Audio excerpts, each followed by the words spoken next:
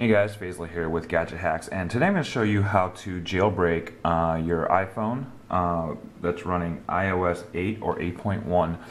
It's a new method from the same guys that brought us the last jailbreak for iOS 7, Pangu, and it's actually relatively easy. The only thing is you will need a Windows PC. They are actively working on a Mac version of their app, but it's not yet available, so make sure you have a Windows PC. Then go ahead and download their app from the link in the full tutorial, and then grab your iPhone. You're going to want to do a few things here. You're going to head to settings.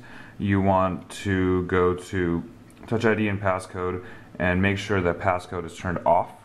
Then you want to go to iCloud and make sure that the Find My iPhone feature is also turned off. So once you have those done, the last thing you want to do is absolutely make a backup, easy to do in iTunes, just in case anything goes wrong. Though this process is pretty easy, you never know, and you don't want to be without your photos and your text messages and all that. So once you have all that taken care of, go ahead and plug your iPhone into your PC, or actually don't do that yet. What we're going to do is run the Pangu app. So you're going to want to right click it and choose Run as Administrator from Windows, and it's just be warned that it's in Chinese, so I'll guide you through everything that you need to know. It's actually pretty simple.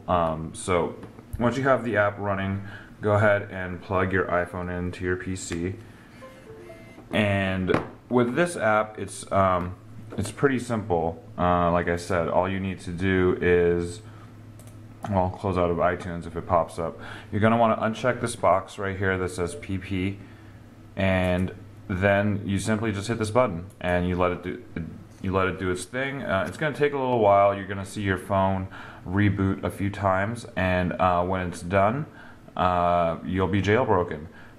Check out the next video that I'm going to have up that will show you how to actually install Cydia on your iPhone. Now, this is, again, it's a new jailbreak method, so the one thing it doesn't do is install Cydia, which, frankly, without that, it's not all that useful.